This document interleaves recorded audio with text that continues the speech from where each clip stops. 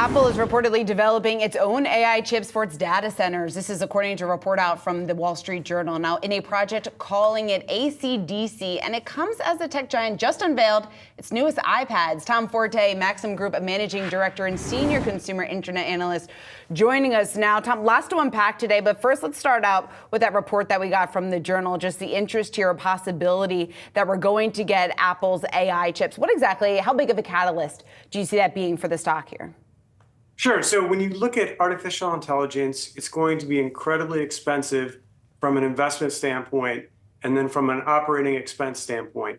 So you're seeing companies across the board, Amazon and now Apple, that are trying to address those costs. So in my opinion, this is more about improving the costs for AI for Apple than it is necessarily a new product release leveraging artificial intelligence or things of that nature. So I think it's good news for Apple, but I don't know that I would necessarily buy the stock. I certainly wouldn't consider changing my hold rating on the news. Tom, how much is it going to, when you talk about it improving the cost here, by how much? Yeah, so I do think it can meaningfully improve the cost. One of my favorite data points from the March quarter was on the Amazon earnings call when they talked about Anthropic pointing out that large language models cost $1 billion to create today, and in the future could cost $10 billion to create. So I don't know that this is a $9 billion cost saver for Apple, but I do think that they can save, very significant in the millions of dollars to the extent that they employ these chips at the data centers to improve the efficacy or, to make it cheaper to leverage artificial intelligence for Apple. Well, Tom, there's this question that you hinted at where there's sort of this appetite for product news from Apple more so than just kind of being defensive on their spending and efficiency here. So I want to ask you about this iPad announcement that we're just getting in. It's thinner, faster, has a new screen. How excited are you about that news? Well, apparently management's excited because when they gave their outlook for sales in the June quarter, they indicated that they expected double-digit revenue growth for the iPad lineup. So I think that it's good news. The challenge for consumer electronics companies, including Apple, is that there was a huge pull forward in demand, similar to what you saw in the home category in the early stages of the pandemic.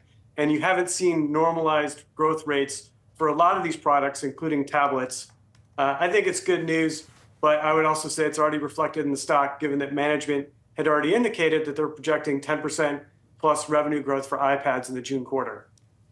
All right, Tom, I also want to get your take on another big headline coming out here this morning, and it's involving Apple. There was a report out from DigiTimes saying that Apple is considering a partnership with the U.S. EV maker. A lot of talk about whether or not that's going to be Rivian or the possibility here of it being Rivian. But just last week on Market Domination Overtime here on Yahoo Finance, you expressed some disappointment that Apple gave up its car plans. I want to play that for our viewers and then get your reaction to this news on the other side.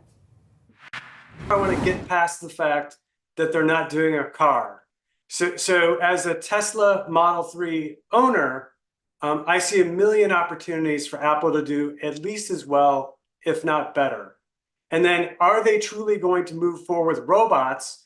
And are the robots going to be a consumer device? Are we going to have the robots in our homes? Or is it going to be also robots at the assembly plant, which is kind of what Tesla seems to be doing? So we do see Apple back in the EV game to some extent. Is that a smart move? It sounds like you think so, and why? Well, all right. So when we were used to, think about what Apple might be doing with electronic vehicles, before the notion that they were going to potentially make the car and everything, what we thought they were going to do was the self-driving feature. So perhaps Rivian or one of these other non-Tesla automakers, Apple may get involved and work on the self-driving technology as it pertains to the car. So it doesn't change my frustration as a Model 3 Tesla owner that Apple's not creating the Apple version of a EV, but it is, I guess, a small step in the right direction, show that they're not giving up on EVs entirely. Okay, but real quickly, Tom, I'm curious about why Apple just mentioning AI and even having it come up earlier than ever in their earnings report, why that's not a more bullish signal for you, especially given that we have guests come on all the time saying that they just want to see Apple starting to become a major player in the AI race that they're kind of viewing it as losing so far. The way I think about it is in 2024, AI means a lot of revenue for NVIDIA. And then it also means a lot of revenue, but not as much revenue for Microsoft Azure, for AWS, for Google Cloud. For a company like Apple or any other, consumer electronics hardware company, AI is more of a future opportunity than it is a sales and profit mover in 2024. So I look forward to learning more about their future product lineup as it pertains to artificial intelligence and what that could mean for revenue years out from now, less so today. All right, all about those product announcements, hopefully more than the iPad in the future. Tom, thank you so much for joining us. That was Tom Forte, Maxim Group Managing Director and Senior Consumer Internet Analyst.